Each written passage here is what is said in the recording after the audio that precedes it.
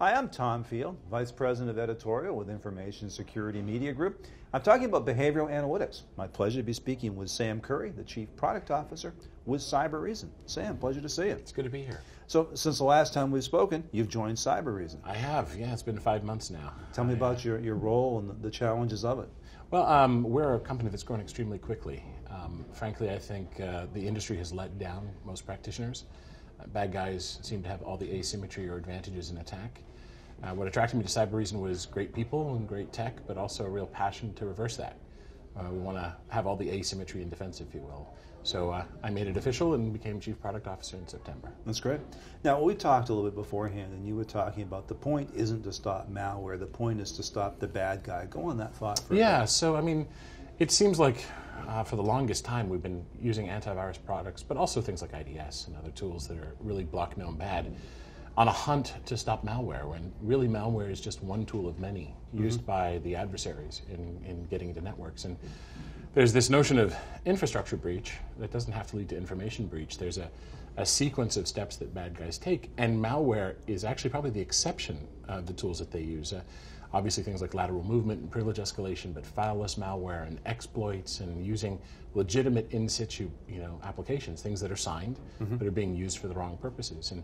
And frankly, our job isn't to catch malware, it's to catch the people that use malware as one of their tools. So you've got to start lifting yourself up out of the machine and looking across machines and looking across the environment, the human behavior.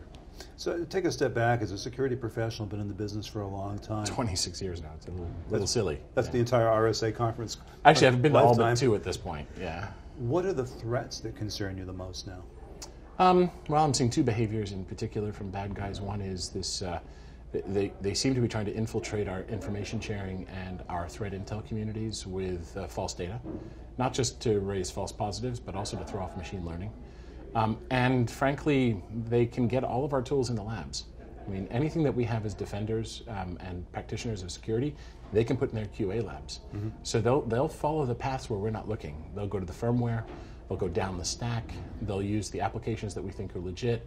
They know about whitelisting and blacklisting. They create blind spots. And so the techniques that they use, there's always a pathway, and the seams between our products are the things they're going to find.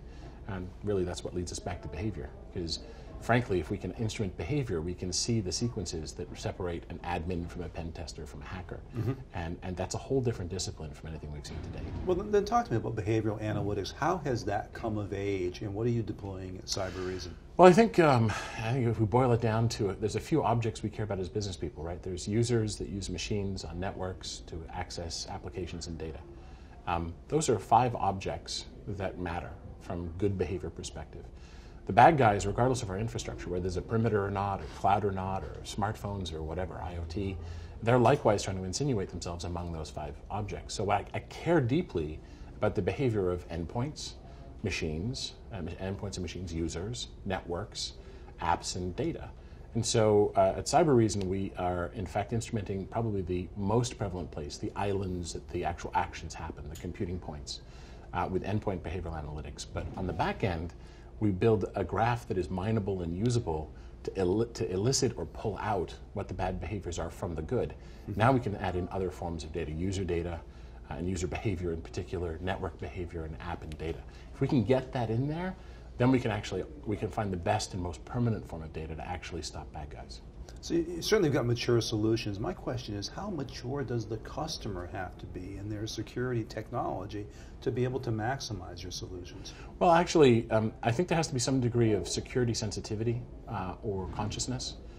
If a customer is simply compliance-centric, they probably, for other reasons, are going to have to up-level their game a bit fairly soon. It's not even a function of size of company. I think of a practitioner pyramid that's not, as vendors do, size of company, rather in terms of how sophisticated their approach to security is. The world demands a deeper understanding of security, but not hugely deeper. The tools that we produce create an abstraction, but they should also make it understandable what's happening under the hood, and that should actually save cycles. So if you make a minimum investment of a few people in IR, we can make those people highly effective. So from any shop that does more than just, do I have AV? Check. Do I have firewall? Check. Do I have IDS? Beyond that, all the way up to the most sophisticated organizations, this technology has immediate benefits. As a technologist, as a practitioner, what does behavioral analytics do for you now that you wished you'd had years ago? Oh my.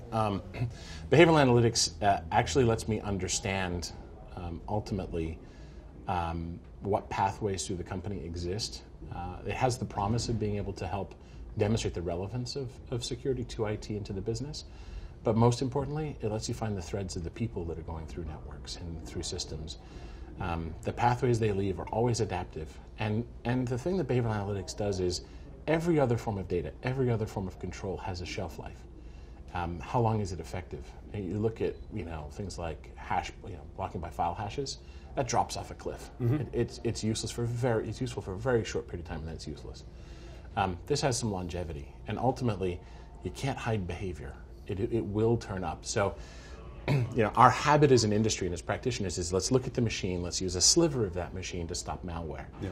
Instead, let's lift our eyes up and say, cross-machine, cross-network, cross-users. Mm-hmm. What behaviors do we see that then make it trivial to come back to the endpoint and say, now stop the bad guys? We in fact just announced at the show the addition of antivirus and next-gen antivirus technologies, not because those things just need to be there as check marks, but because this view, this higher level view across an enterprise, actually makes us able to put the next gen into the endpoint finally and change that game. It's not one-to-end presence testing, it's behavioral testing and applied at the endpoint.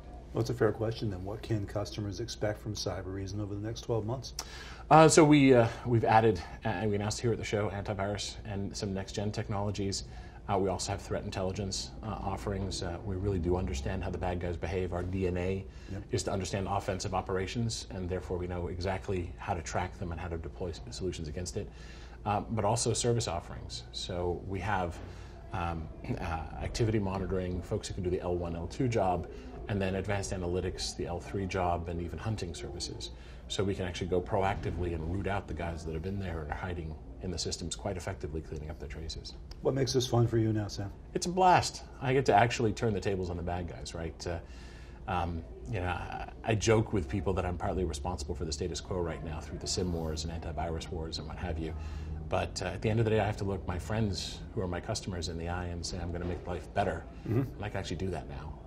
And I've always been trying to, but I really feel Cybereason has a chance to do that. Sam, thanks so much. It's a pleasure. Thanks for having me. We're talking about behavioral analytics, and I've been speaking with Sam Curry. He's the Chief Product Officer with Cybereason. For Information Security Media Group, I'm Tom Field. Thank you very much.